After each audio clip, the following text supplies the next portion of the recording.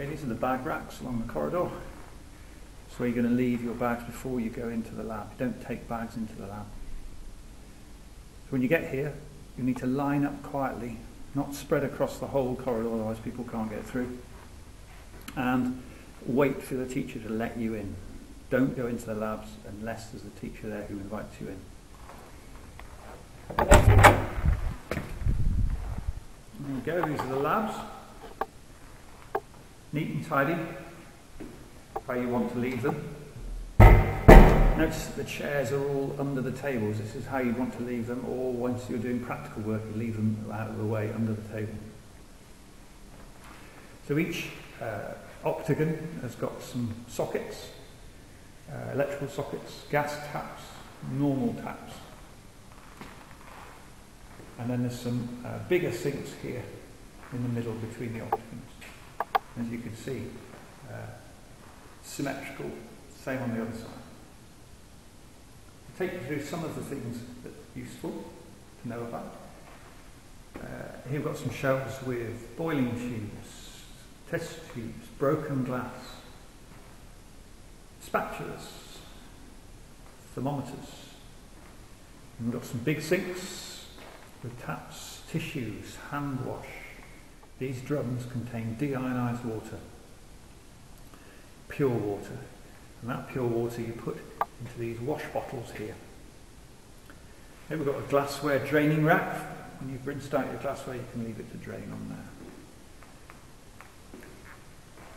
These are fume cupboards. They're not making any noise at the moment because they're not turned on.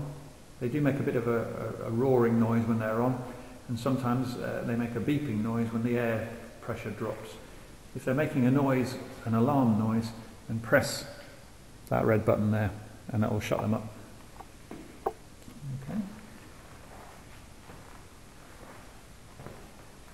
Okay. This is our stash of normal chemicals that we use during the course of the practical work.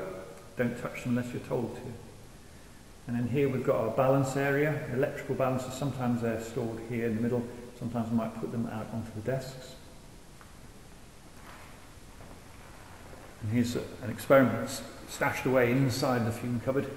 The sash is down to keep the fumes out of the way, and don't get your head inside the fume cupboard. That's as close as you want to be, and ideally have the sash down and look through.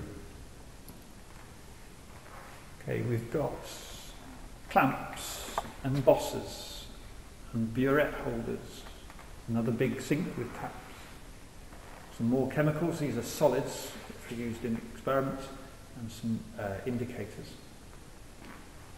Lots of the stuff is stored in the cupboard, so let's have a little look at those.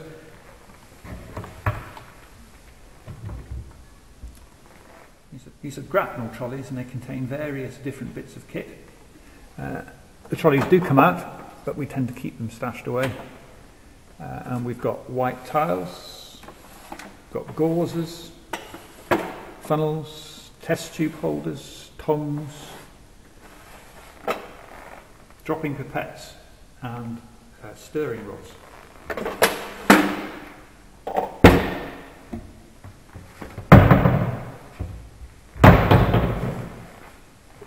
Heat mats for all experiments are stored under the sink.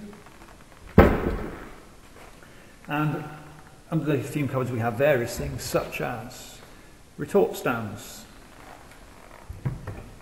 test tube racks, and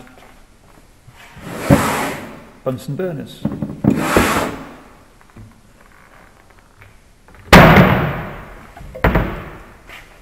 Small Bunsen burners.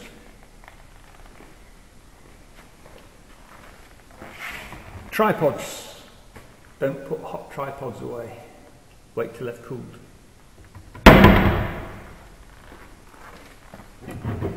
Glassware. Trays of different bits of glassware.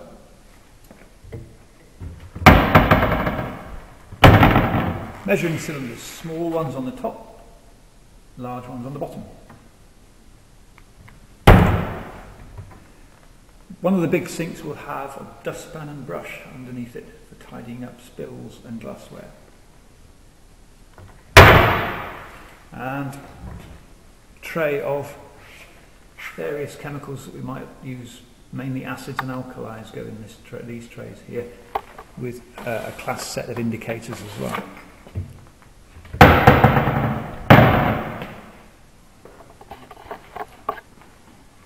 Let's just stand in the middle, have a good look round.